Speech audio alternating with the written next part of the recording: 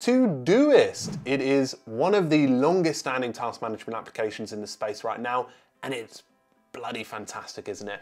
Today we're going to overview what Todoist is, what it does in terms of features, and finally summarize with who it's best for. Welcome everyone, my name is Francesco Alessio, and welcome to this channel. Please do make sure to subscribe, check the description for details about this application and to go much further, and obviously find out all productivity applications, all of them, on Tool Finder. So, Todoist, we're going to be exploring this, and it is a task manager at heart, and is one of these apps that I typically recommend for everyone.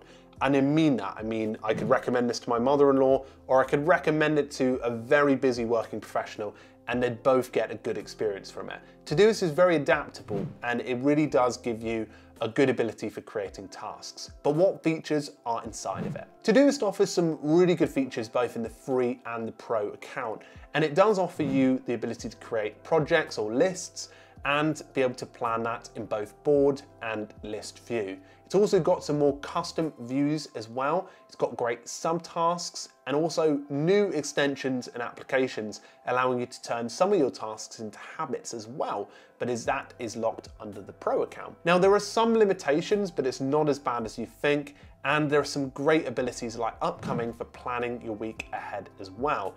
And it is great to have that Kanban board view to be able to plan and organize some of your tasks, even if they're not allocated to a day just yet. Todoist is probably the best all-round to-do list experience, and it comes also with Karma, which is a way of ranking your productivity setup and how many points you've got across a day, and some great applications along the board as well. Todoist, as I said, probably one of the best all-rounders. So who is this best for? As I mentioned at the start, it's one of those applications that spans such a wide usage.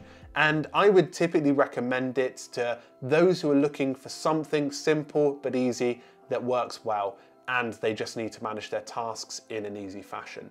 I always see Todoist on people's phones as I go about everywhere, because it's one of those applications that, a bit like Microsoft To Do, it really does keep a general use, but has some more advanced functions that give you some good abilities. But if you're looking for the perfect to-do list application, and maybe Todoist is not them, you can find us over on Tool Finder to explore a bit more about productivity applications and to-do list applications in particular. But a big thank you for stopping by, and hopefully we helped you understand Todoist. If you want to subscribe, check us out there. But for now, thank you very much, and I'll see you all very soon. Cheerio.